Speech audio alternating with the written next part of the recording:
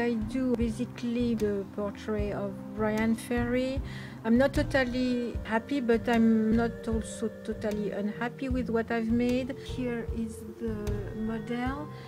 The problem is that the oil paint takes some time to dry, so I have to wait for everything to be dry to come back with more details in the mouth, because as you can see the mouth is not exactly the same, but otherwise the rest is not bad at all. I must also come back on this hand. I also made the dancer, which is barely visible on the photo, and also the light here I have to come back to. There is no light here, but there is a light here that I wanted to do. It's not perfect here. I need to do something better about that.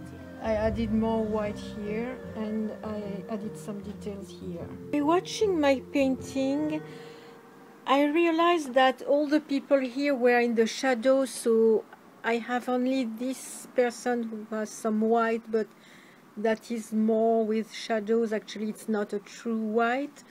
And here there is some white because of the light, which is supposed to be at the back.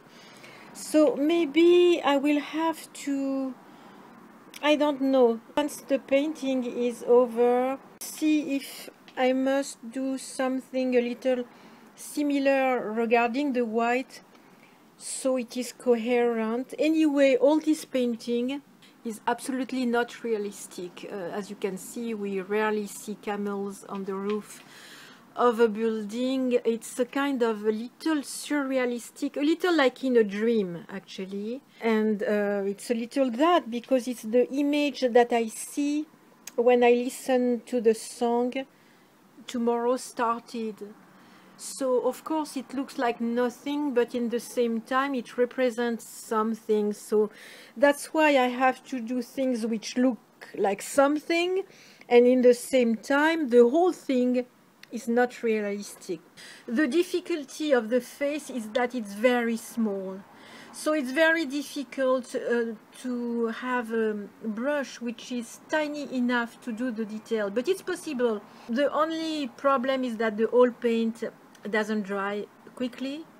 So sometimes you add a color and it makes the rest dirty. So I really have to wait for it to dry. And then I will go back in the detail. I will basically go back in the mouth, and that's it, because the rest I'm rather happy with. The rest it looks like Bryan Ferry, but you know, the point is to represent a dream, an image, a song, not to make a copy of something. I think the most difficult is going to be the dancers. Okay, it doesn't focus really well. Why? Okay, maybe you see better like that. Okay, so that is one detail in the whole painting.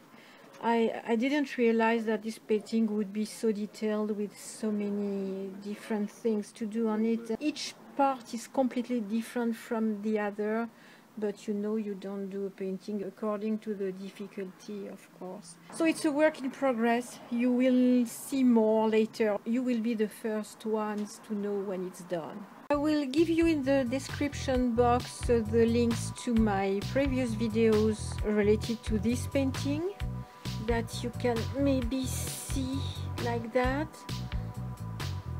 So here is basically the painting. Oh, okay, this is the model, but anyway there is nothing really. Oh yes, there is the chair underneath.